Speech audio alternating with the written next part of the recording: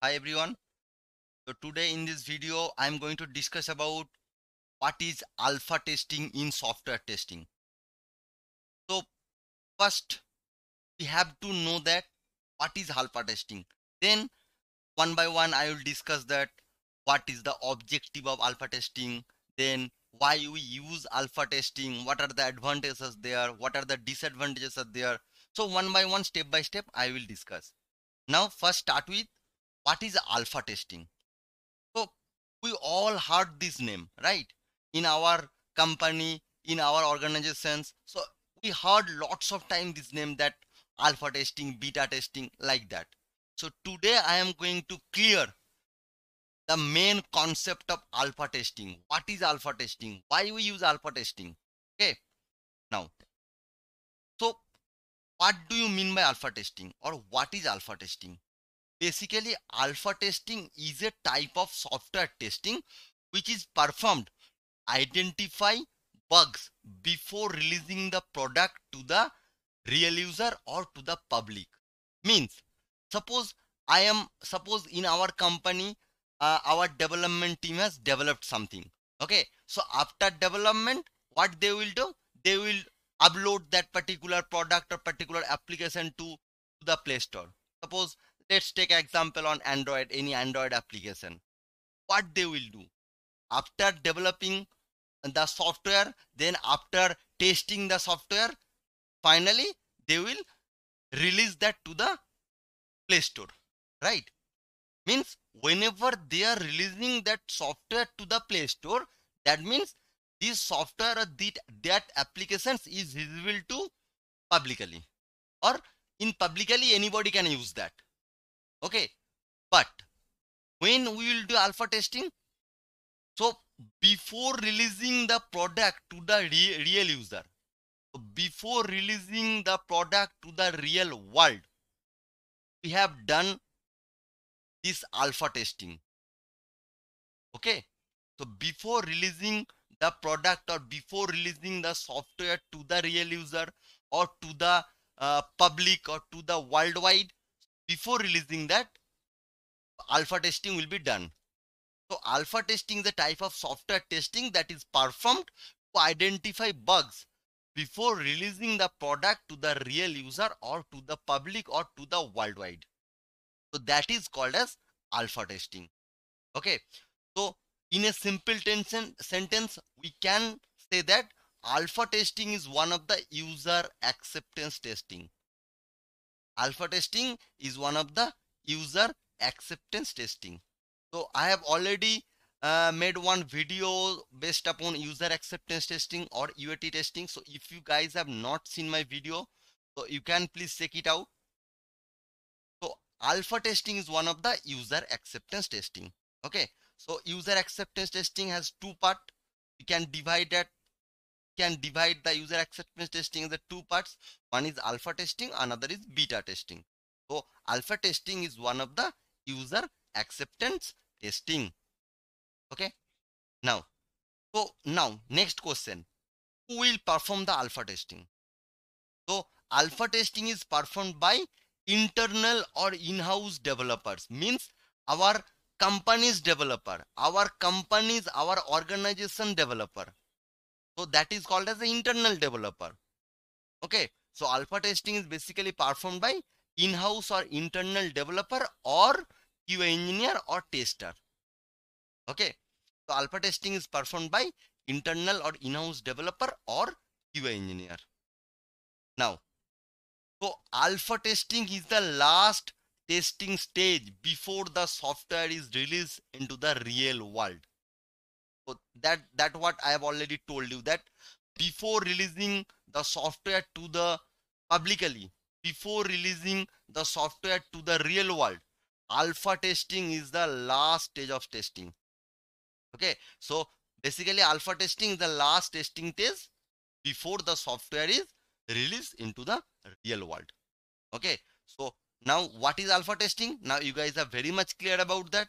So alpha testing is a type of software testing which is performed to identify bugs before releasing the product or before releasing the software to the real user or to the publicly. So alpha testing is one of the user acceptance testing. And also who perform alpha testing? So alpha testing is basically performed by our internal or in-house developers or QA engineer or tester. And also alpha testing is the last testing stage before the software is released to the real world. Okay, so this is called as a alpha testing.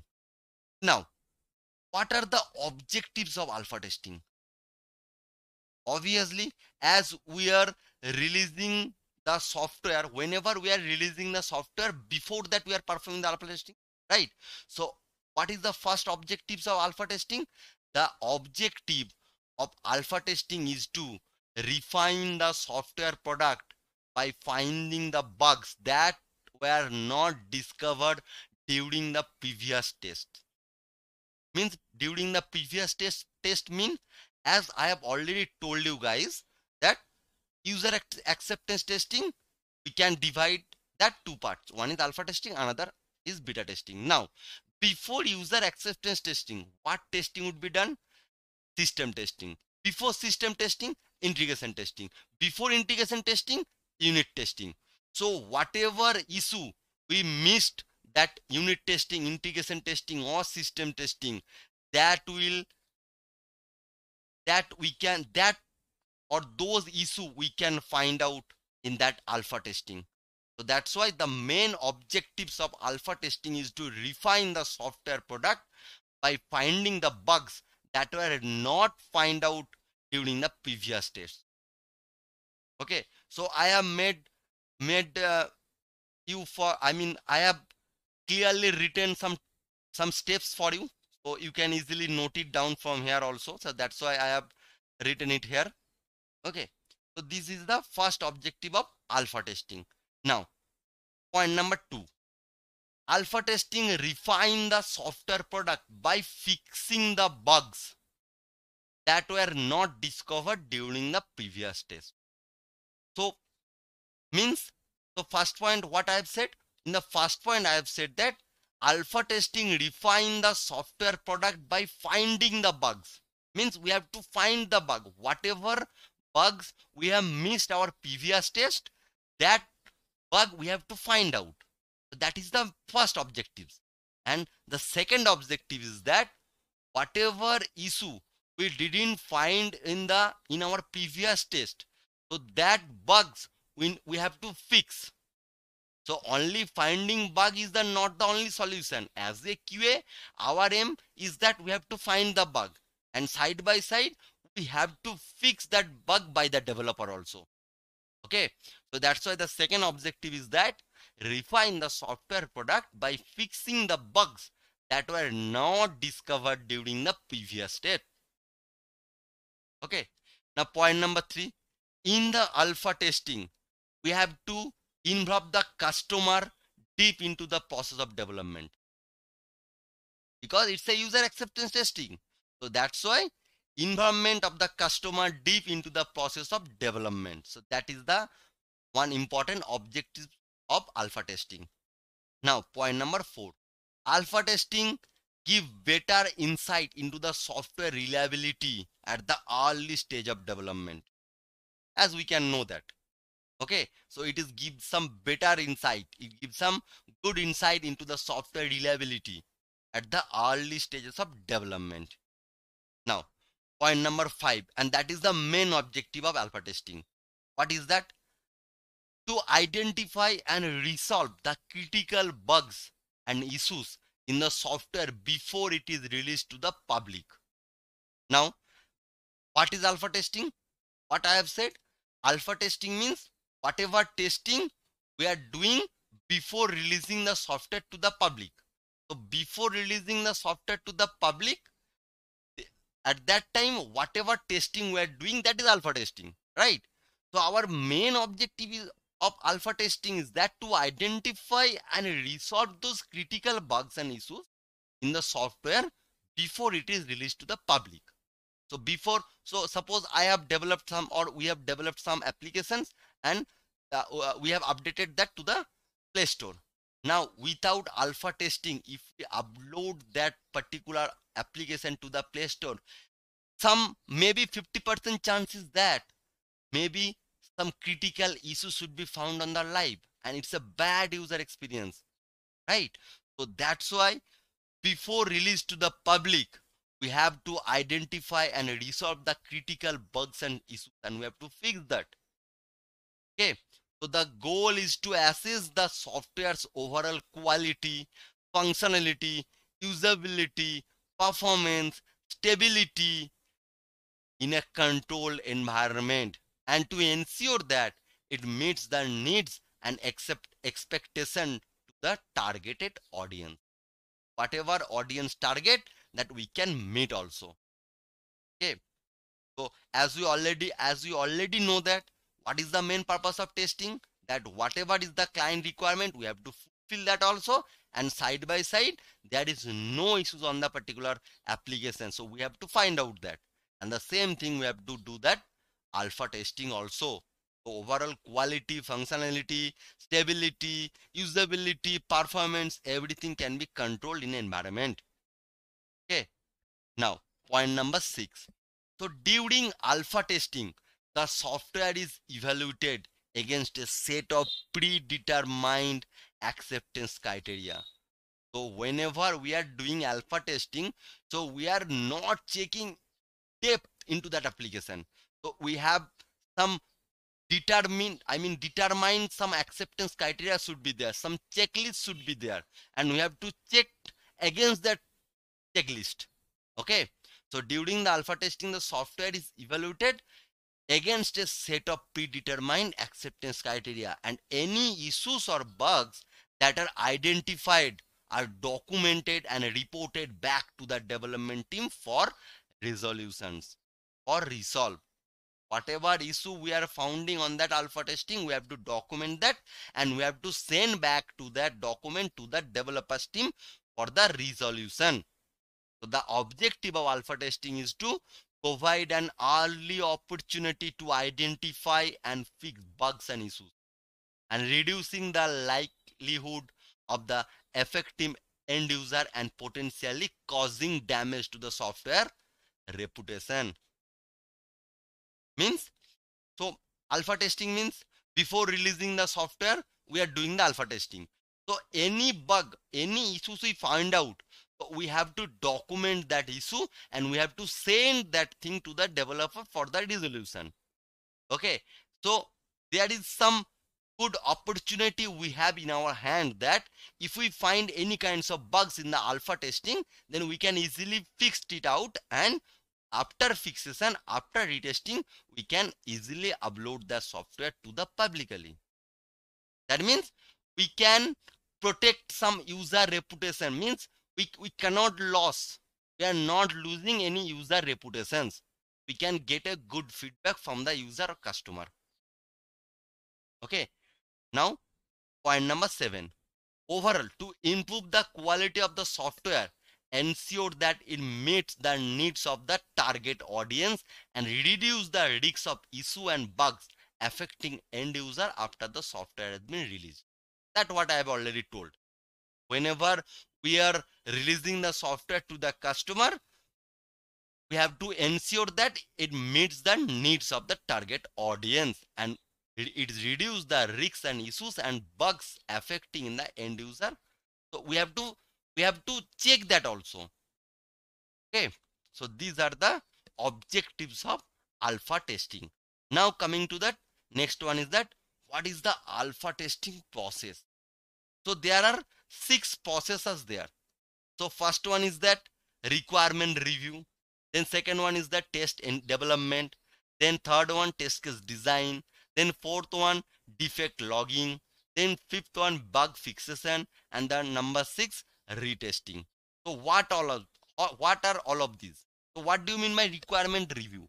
So the naming says that we have to review our requirement, means we have to review the design of specifications and functional requirement. We have to review that. So this is the requirement review. Okay, and so every testing has some process. So if we talk about unit testing, if we talk about integration testing, if we talk about system testing, any black box testing, white box testing, so every testing has some process, and almost the same process we have to follow on each and every testing, right? So so same for alpha testing. So alpha testing also have some process. What are all those process? So requirement review means we have to review the design of the specifications and functional requirement. That is the requirement review. We have to review the requirement. What requirement is client? What is the client's requirement? What is the customer requirement? We have to review the requirement. Okay. Then test development. Test development means the test development is based on the outcome of the requirement review. So we have to develop the test cases and test plan. Means whatever whatever thing we have, whatever total thing we have review from that requirement, we have to make them as a test case, or we have to development our test case based upon that requirement, right? So whatever requirement we have to make the test cases based on that requirement. So that is the test development. Means we have to develop the test cases and test plan based on the requirement review. Okay, now point number 3 is the test case design.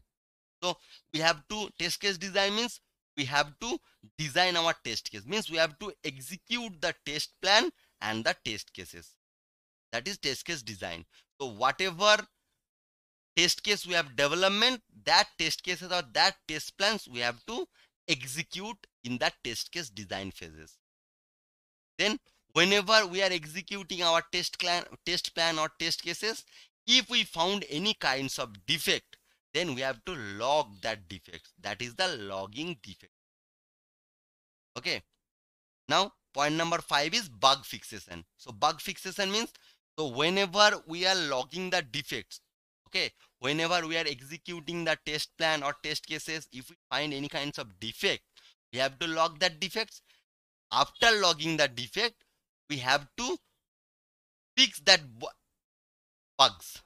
Okay, so bug fixation means when all the bugs are identified and logged, then there is a need to fix that bug. And whenever that bug is fixed by the developer, then again as a tester, we need to retest those bugs. Okay, so that is the retesting. So these are the 6 process we follow for the alpha testing: requirement review, test development, test case design, defect logging, bug fixation, and retesting. Now coming to the next one is that what are the phases are there for the alpha testing? So what phases we follow for alpha testing? So alpha testing have 2 phases. Alpha testing has 2 phases. One is first phase, the name is first phase, and second one is that second phase. So what do you mean by first phase? So what we will do in the first phase? So in-house or internal developers of software engineers do the first phase of testing. We will do the first phase of testing. Internal developer or in-house developer or software engineers, they will do the first phase of testing. Okay, so this is the first phase. So in this phase, the tester used some hardware debugger or some hardware aided debugger catches the bugs quickly. Okay, so during the alpha testing, a tester finds a lot of bugs, crashes, missing feature, etc. So what we will do in the first phase? What we need that first phase, and who will perform the first phase? So in-house developer, in-house or internal developer or software engineers do the first phase of testing. So basically in that first phase, the tester used some hardware debugger or some hardware aided debugger to catches the bugs quickly. Okay, so during the alpha testing, the tester finds a lots of bugs, lots of crashes, some missing feature, etc. So this is the first phase. And now what is second phase? What we will do in that second phase? So in the second phase involves the quality assurance stuff. Okay, so quality assurance stuffs are involved on the second phase. So in that second phase, we involve the black box testing technique. We involve the white box testing technique. Means we have to check all the things internally. Okay, so the second phase involves the quality assurance stuff, performs the alpha testing by involving black box and white box testing technique. That is done by the second phase. So what are the phases of alpha testing are there? Two phases are there. One is first phase and one is second phase. Now, when to perform alpha testing? It is one of the important questions, that when we perform the alpha testing or when to perform alpha testing. Suppose, so first what testing we will do? First we do the unit testing, right? Then what testing we do? Then we do the integration testing. Then we do the system testing. Then we do the acceptance testing, right? First I'm writing it that this is unit testing. Okay, then this is integration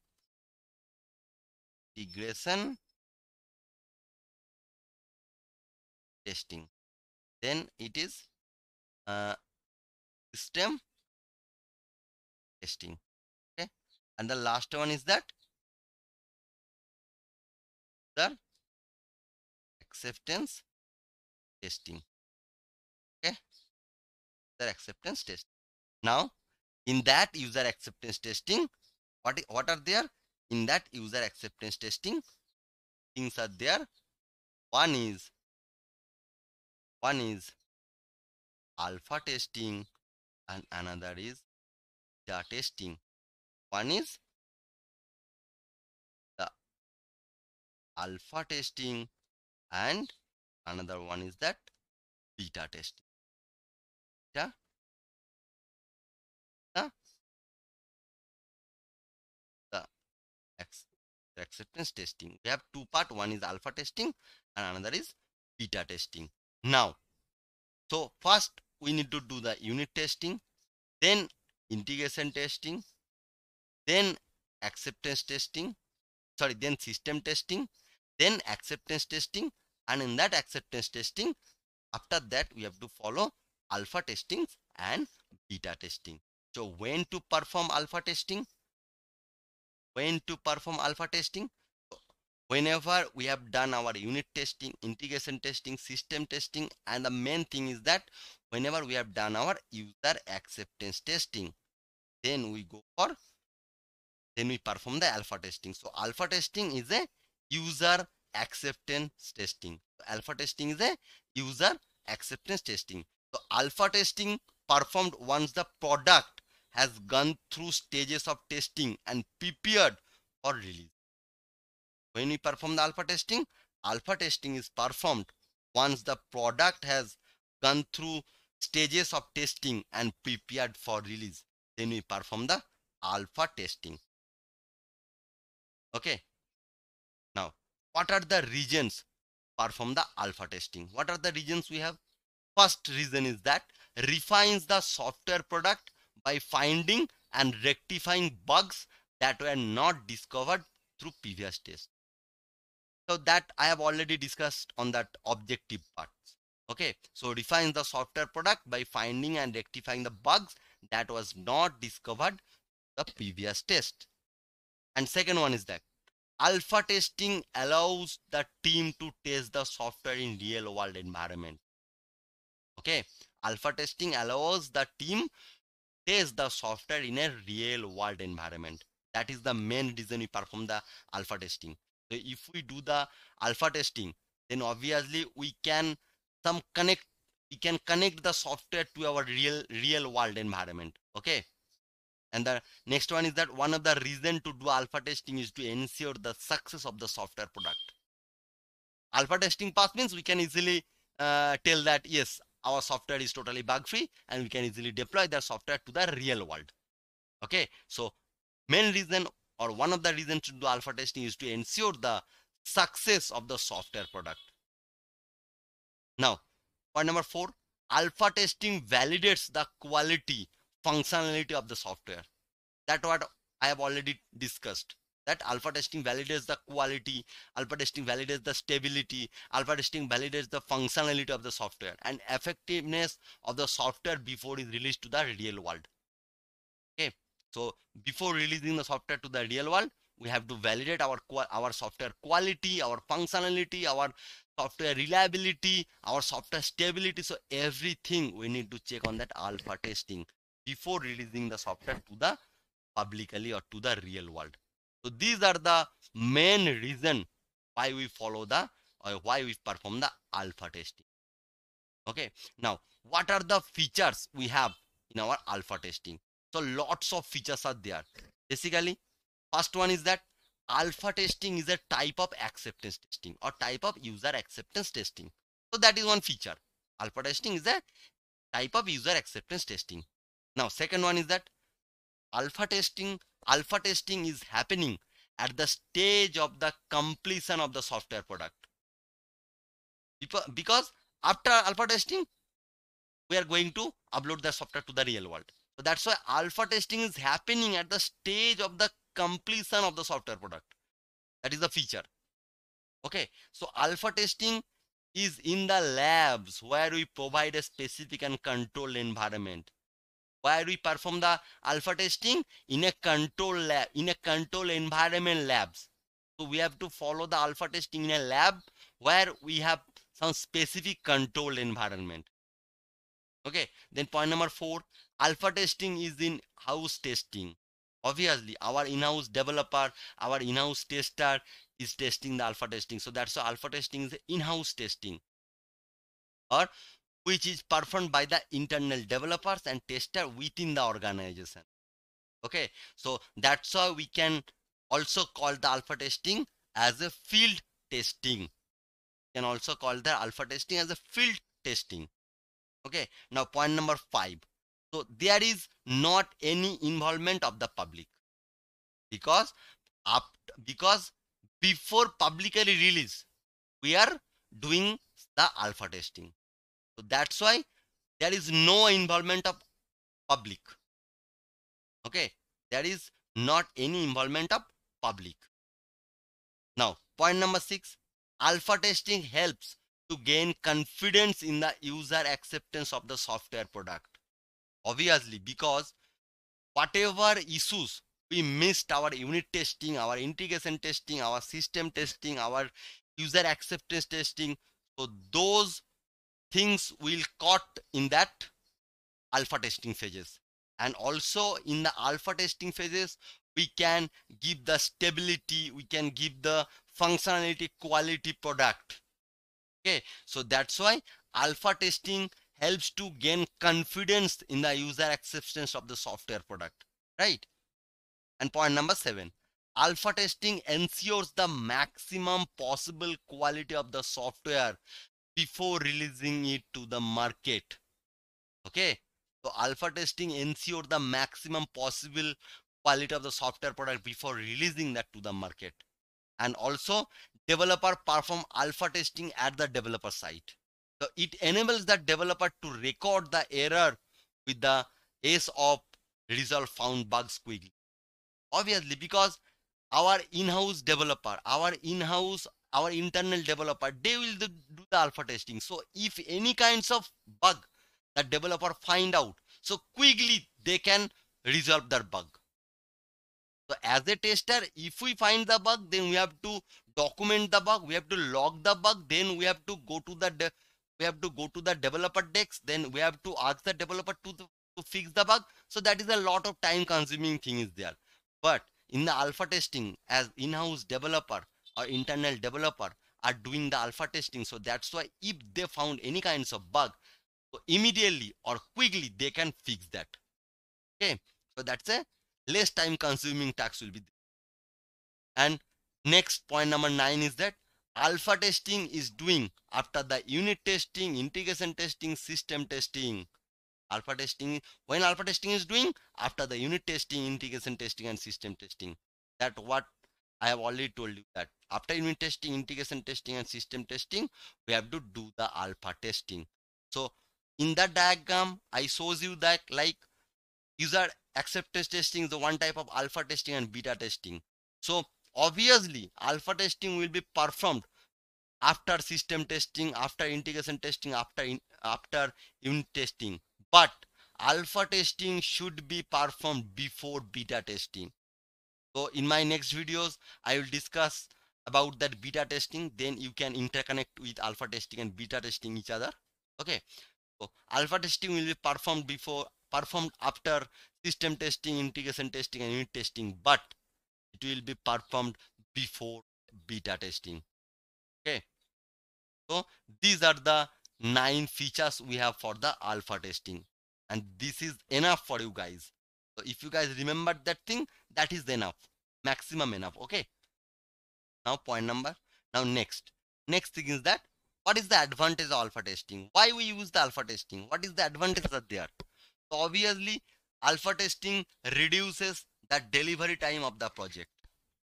Okay, alpha testing reduces the delivery time of the project. So you can easily get 5 to 6 advantage based upon that feature, or based upon that reason, or based upon the objective. So I have also written some advantages based upon that feature, based upon that objectives. Okay, so these are the advantage. So what is the advantage? It reduces the delivery time of the project. It provides a complete test plan and test case. For the alpha testing, free the team member for another projects. Okay. Then every feedback helps to improve the software quality. It reduces the delivery time to market. Early feedback helps to improve the software quality.